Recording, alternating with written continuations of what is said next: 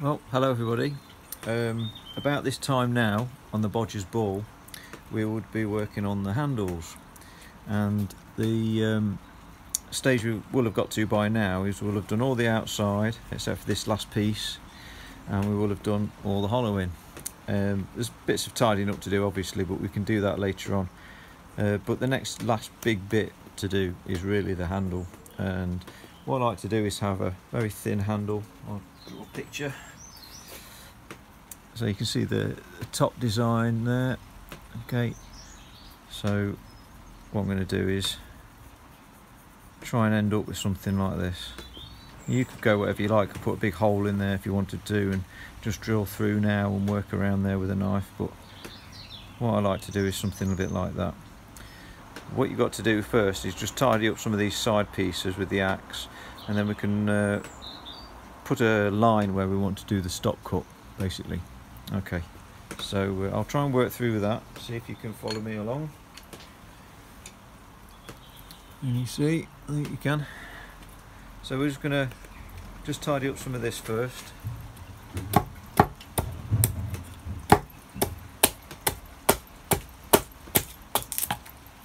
Just so that I can draw that line on. And obviously I don't want to hit this with my axe, because I'm just going to split right through the whole thing, so I'm always just very careful about that. Actually hitting this here with the bottom of the axe, it tends to help control that.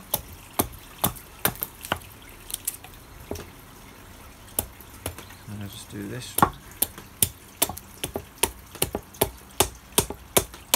And I'm obviously working into this stop cut that I've already made, so I know the pieces are going to come off easy.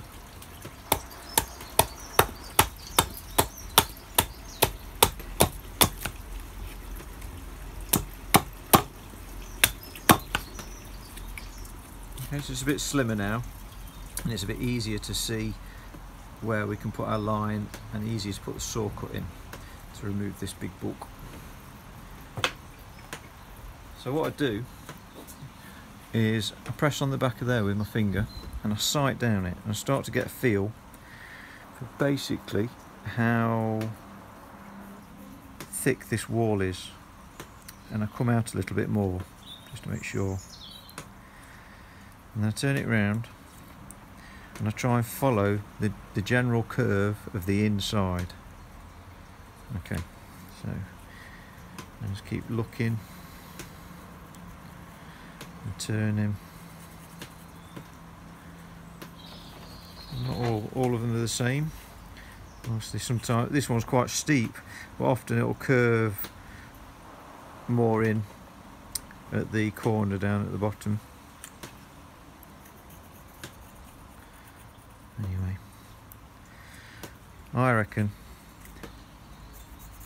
if we saw down there, see if you can see the angles, at this kind of angle down this direction, and then slightly change the angle and come vertical up to this point here, we can get rid of this quite easily. Okay, so it's actually quite a tricky part of the old carving, this.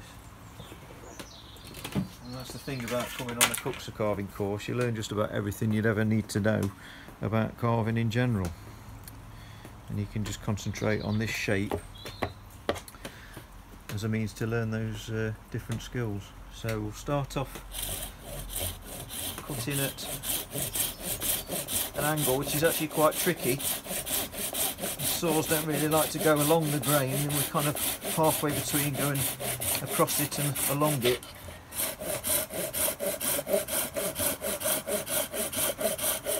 Okay, so I know I'm way past where I need to be. So now I'm going to come in at a more vertical angle. So the first thing you do is you can take out this chunk, and that always comes out nicely. And now I'm going to just look down this line here and just stop when I need to. And obviously what I'm doing is I'm looking to see when I get down towards this end.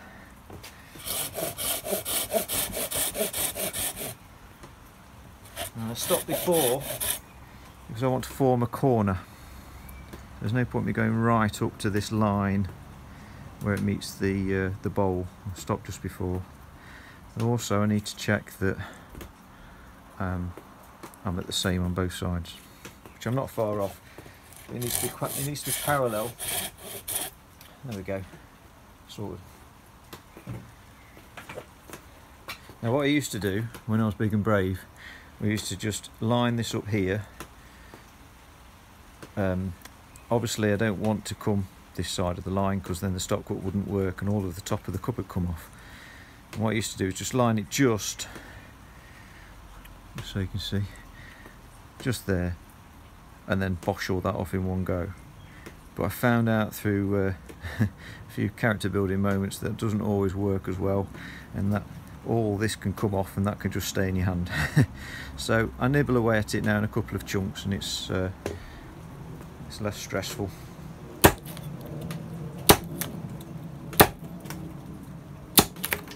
Okay, so that's the worst of it gone, and all it is just making sure that the tip of the axe corner there doesn't make contact with the bowl at all.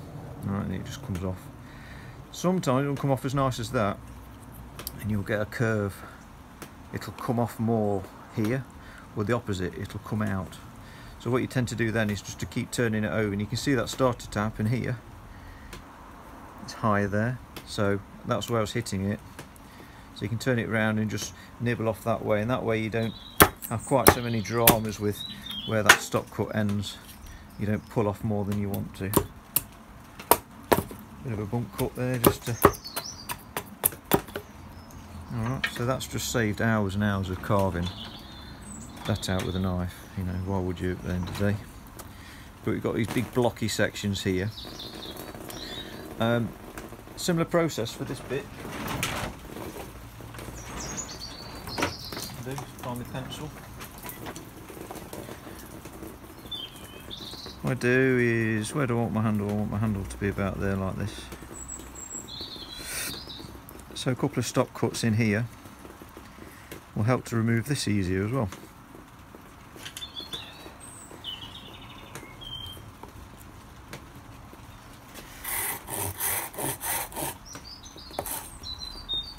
Side.